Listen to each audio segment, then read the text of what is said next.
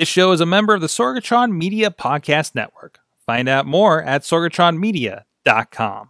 This show is brought to you by IndyWrestling.us. Check out IWC, RWA, and more. And listeners like you, support this show at patreon.com/Wrestling Mayhem Show. Hungry as fuck, but I ain't starving yet. Paying for the pain, cocktail bar set. Never said I was a gangster or thug, but I'm an animal. Beating for the taste of the blood.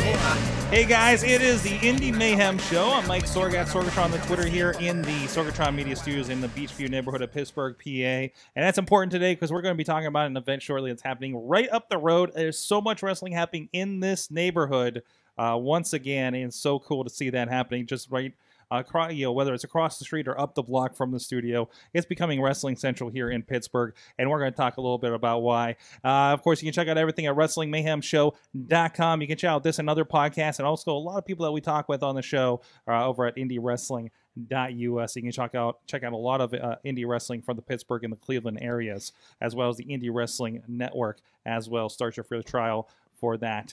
Also, you can drop us a line at 412-206-WMS0 or the email address goodtimes@WrestlingMayhemShow.com. Let us know who you'd like us to chat with, or if we have anybody listed over there coming up for an interview, you can drop questions as well. And, of course, keep an eye on IndieWrestling.us's Facebook page, where we do have the live streams, and you can see Facebook events, or maybe we'll pop up with a surprise interview every once in a while there. So follow that page, like it, follow it, so you always get the notification and can drop in with us. So we have a special guest. He when I moved in, he was right next door to me.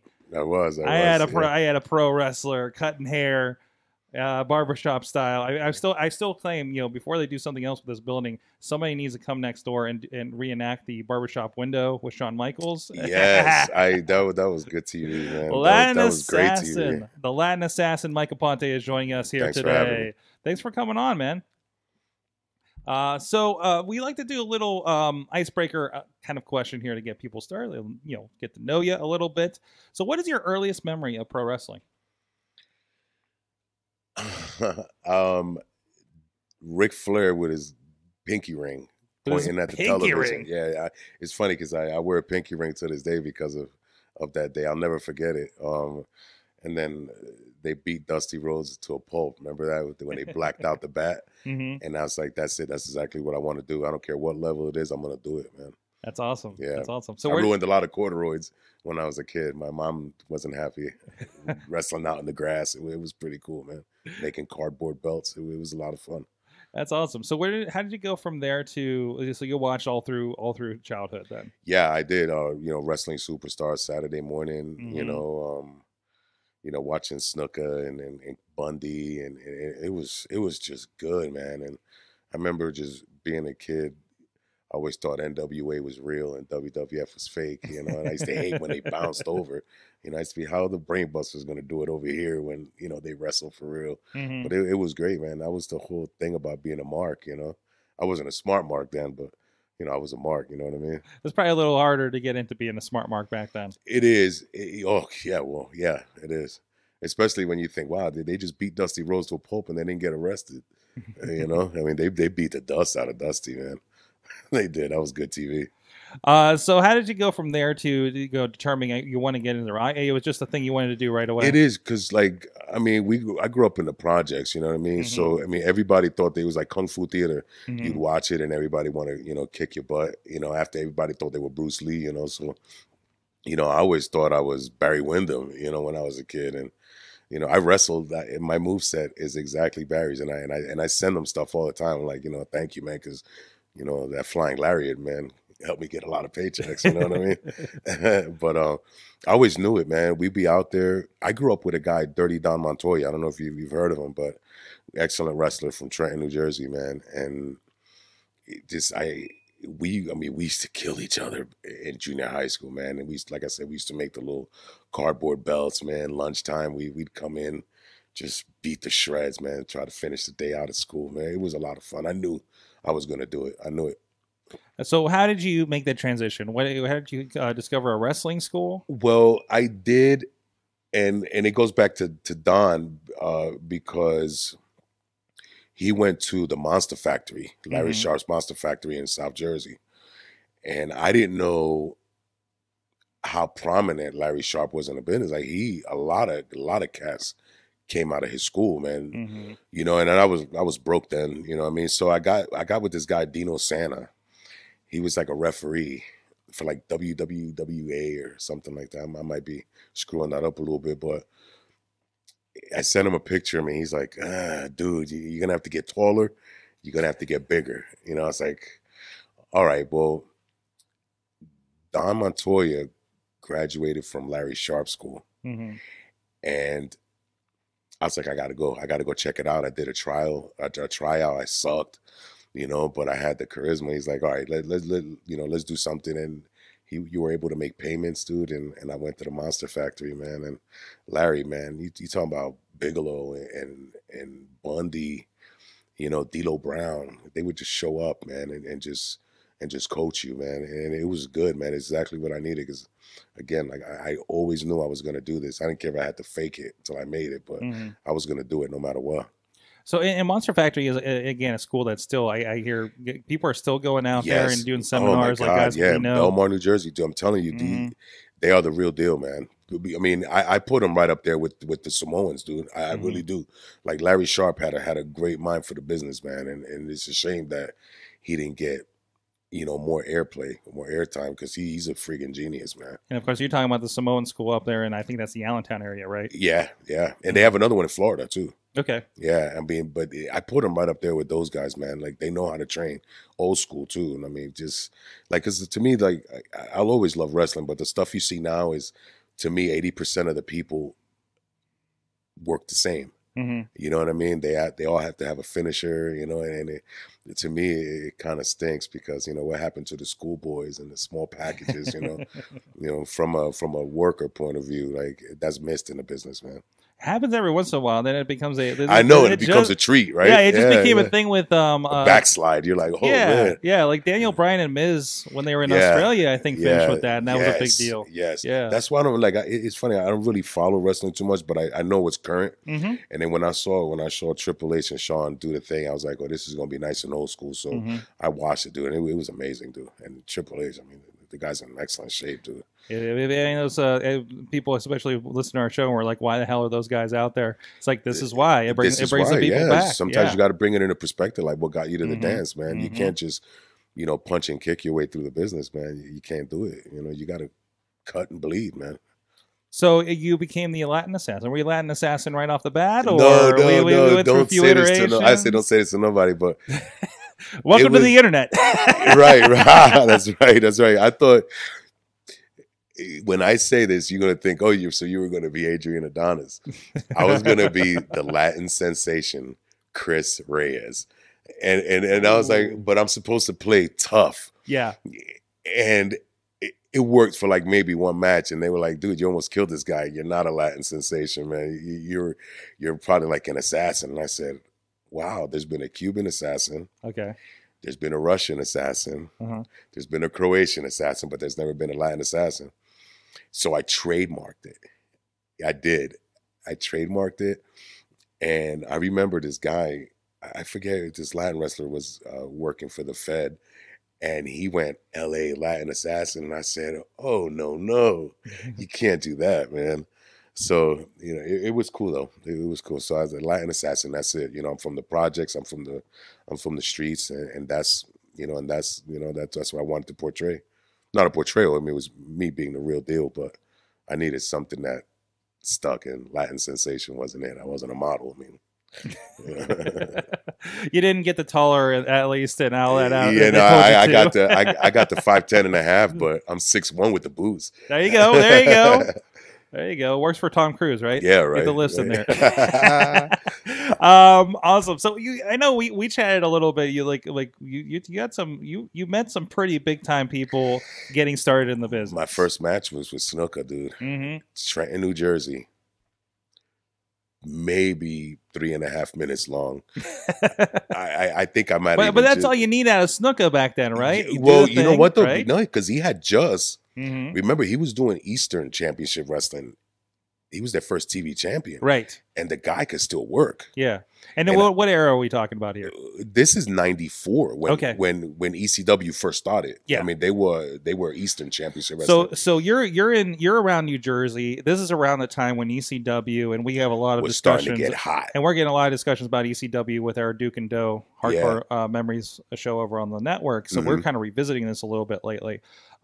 So you're around that buzz. Snuka came in through Eastern Championship Wrestling. Right at that time, yeah. Probably pretty fresh off of being on WWF. Yeah. Like, you know. That's when he was wearing the long trunks. Yeah, like Mania with Taker. Mania with Taker and stuff like that, right? So you had still a fairly prime Snuka. It was the best moment of my life. Yeah. That's the dustiest VHS I have, but you know, I'll put it in because it was just fun, man. I think about it, man. I'm young.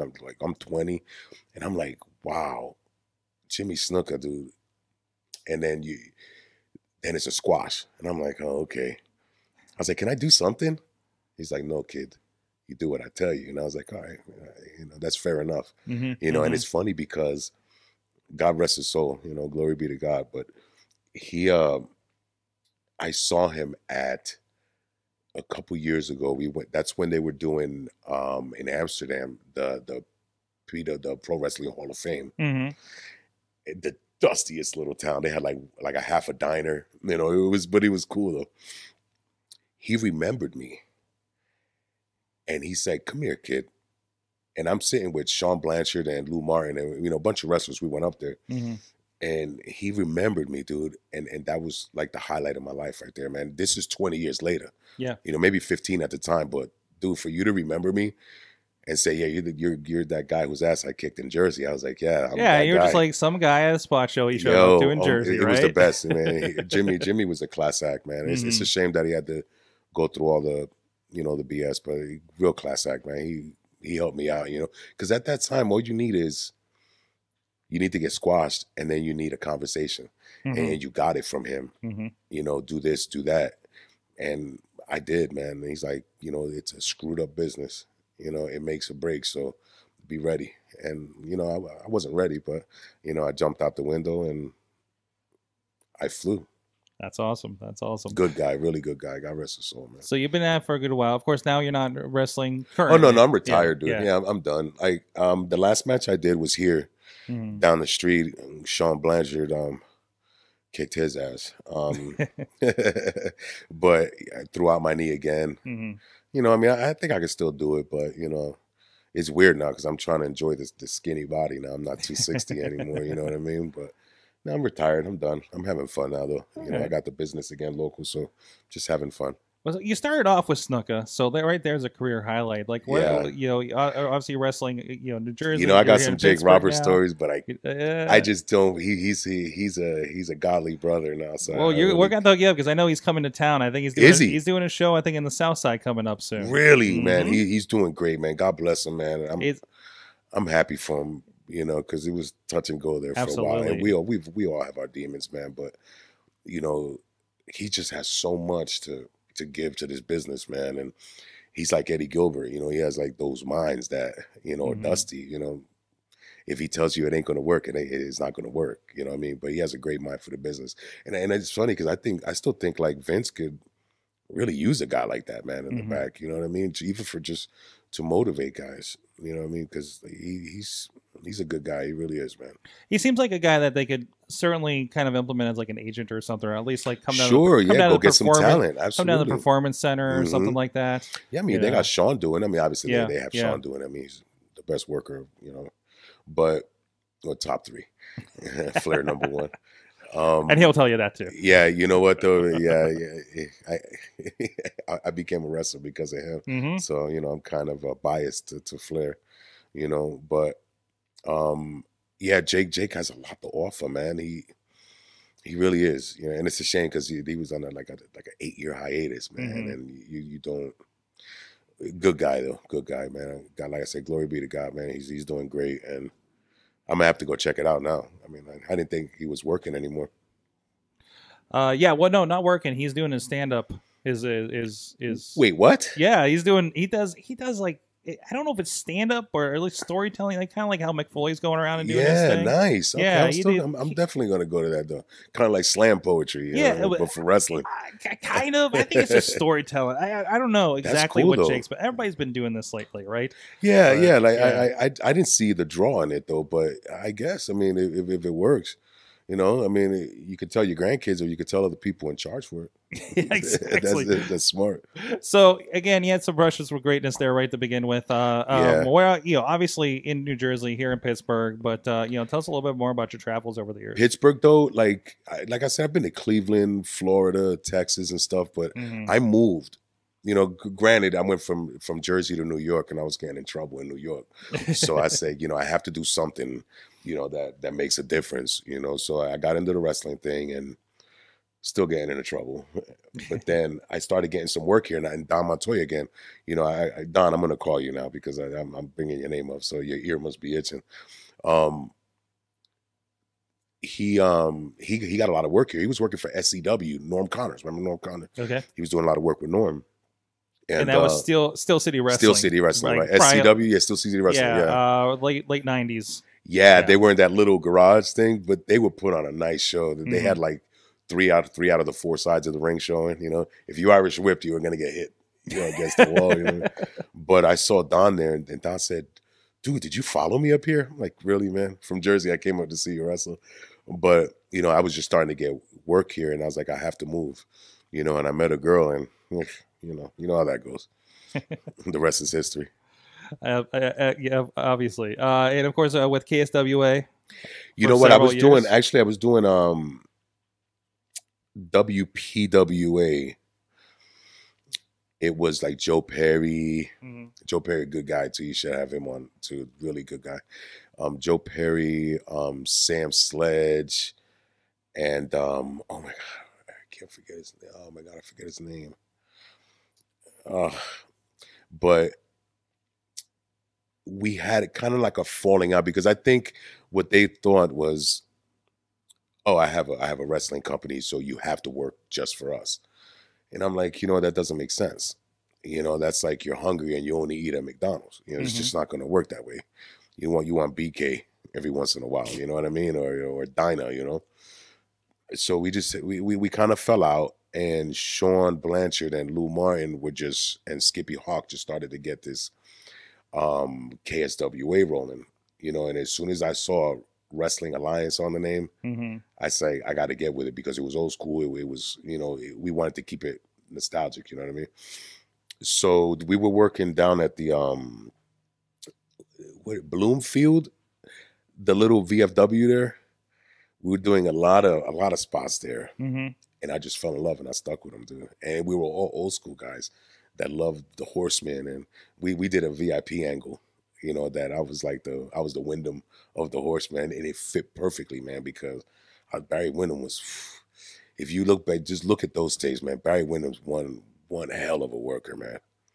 And we got a little bit of, you can find a Latin assassin with KSWA. Let's see, you're about to blast this referee here. Yeah, he kind of turned a blind eye.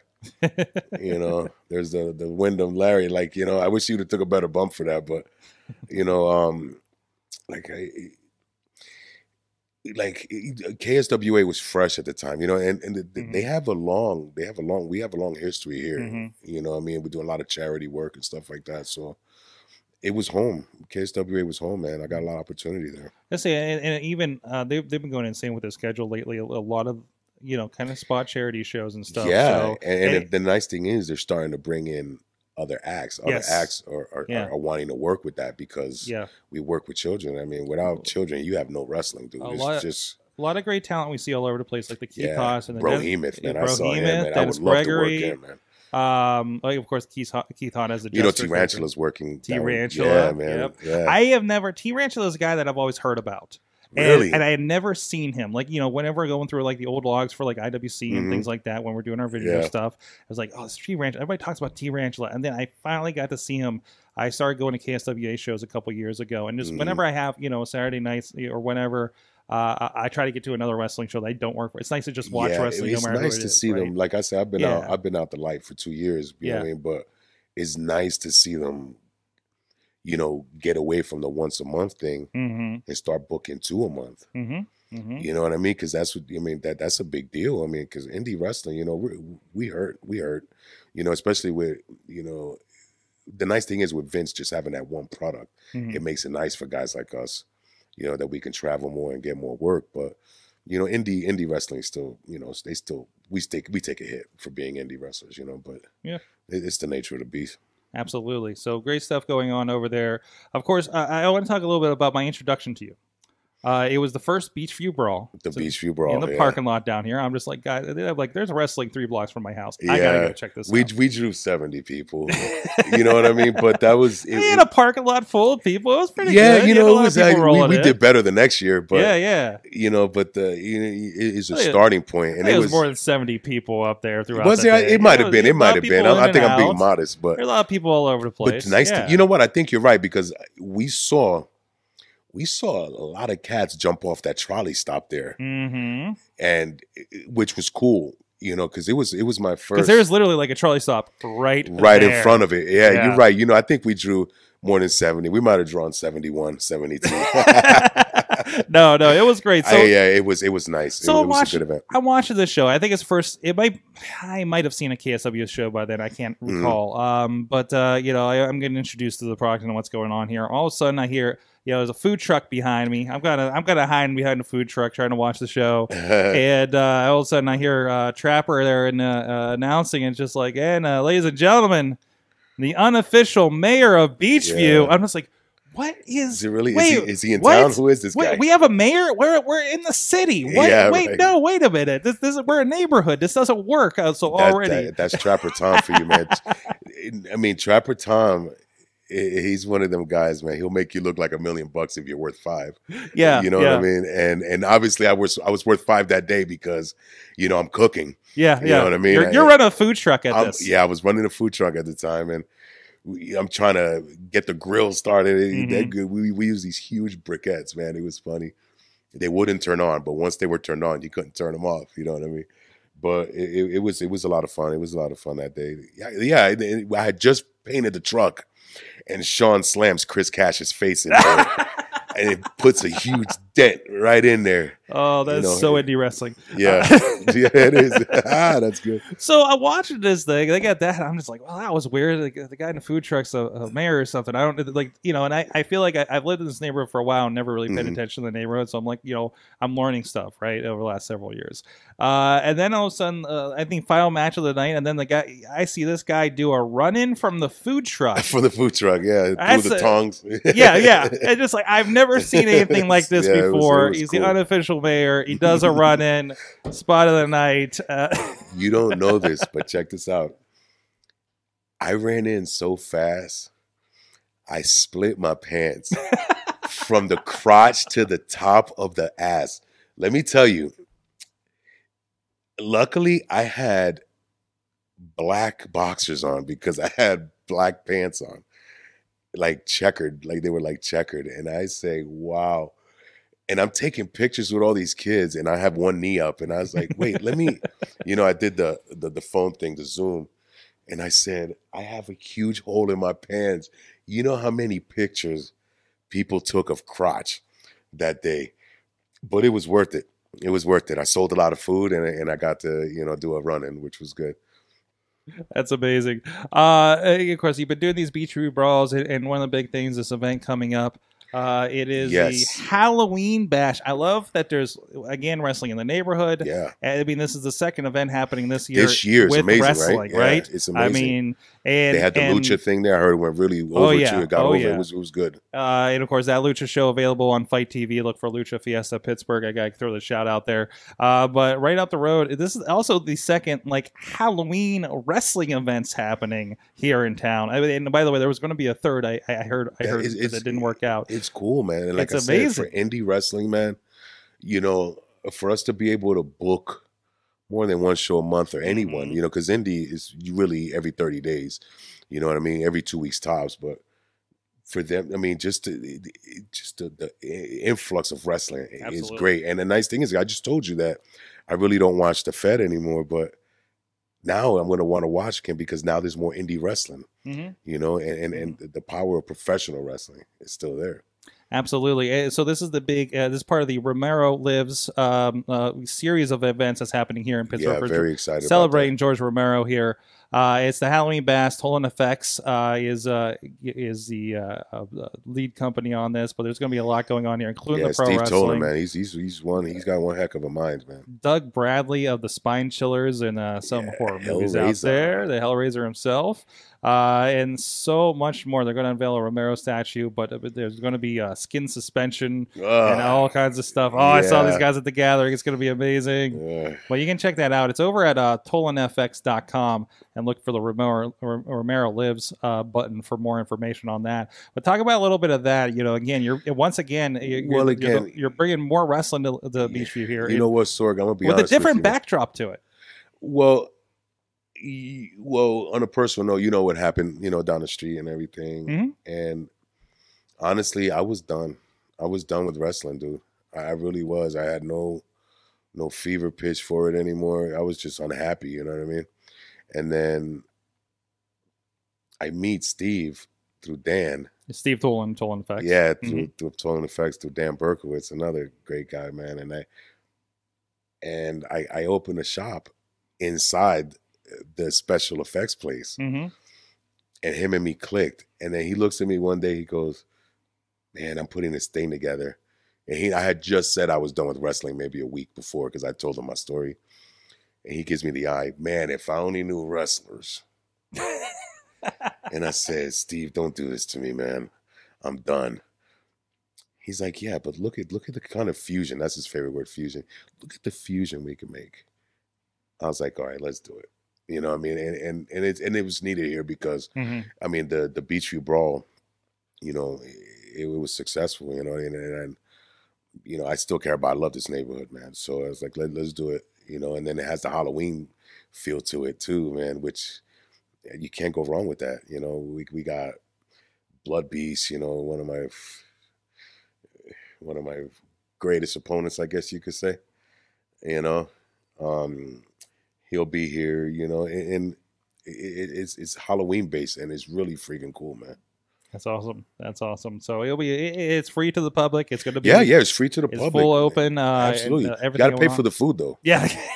You know, I'm launching the catering business that day too, man. So I'm still in the food truck. And it is right there on the corner with there's a beer distributor right there as well. Right there, so. Puerto Rican food, man. I'd love to put me and my nephew Carlos, man. We're relaunching this thing, and you know we're going to bring the food truck right back to Pittsburgh, man, and we're going to take off again.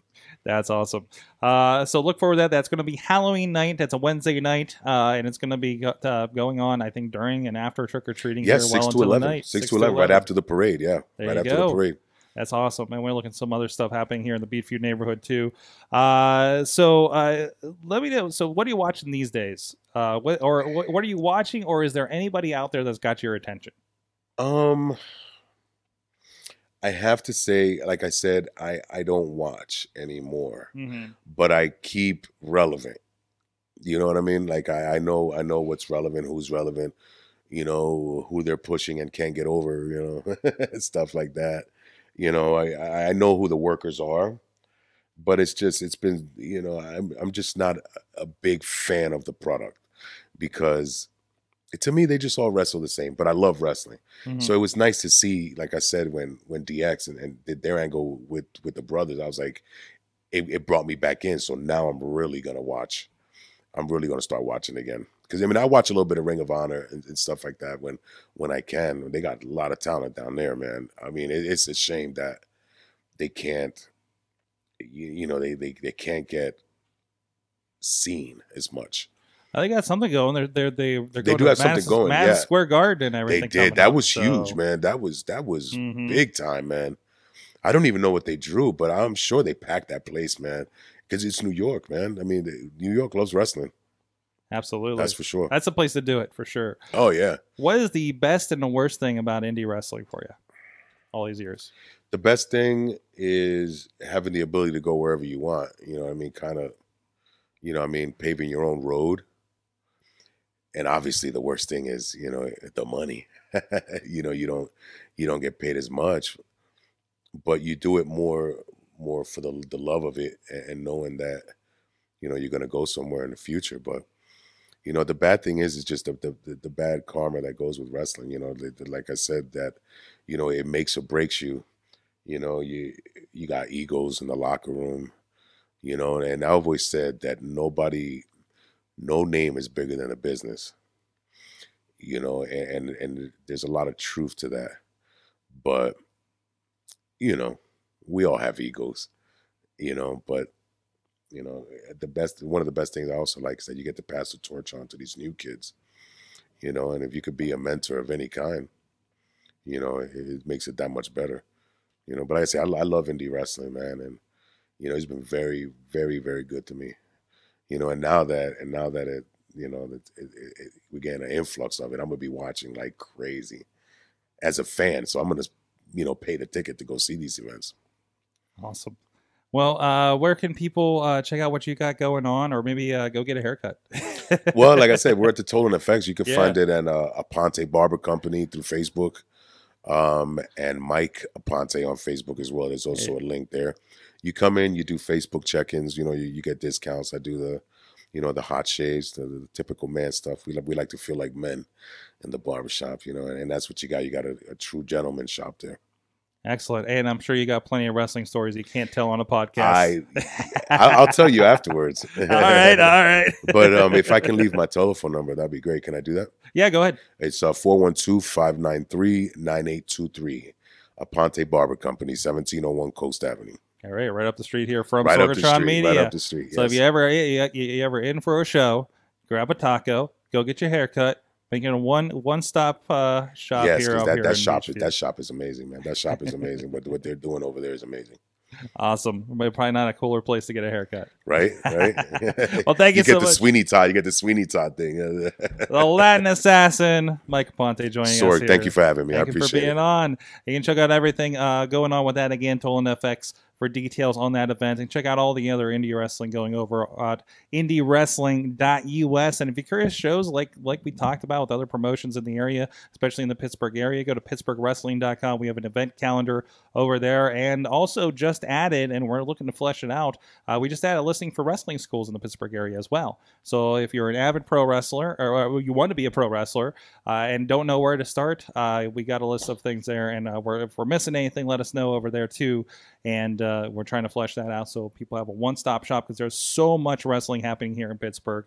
You know, let's get it all out there and make sure, like, let's grow it. Let's grow the audience for everybody out here. So go check it out. Thank you so much, everybody, for joining us. We'll see you next time. And until then, please support indie wrestling.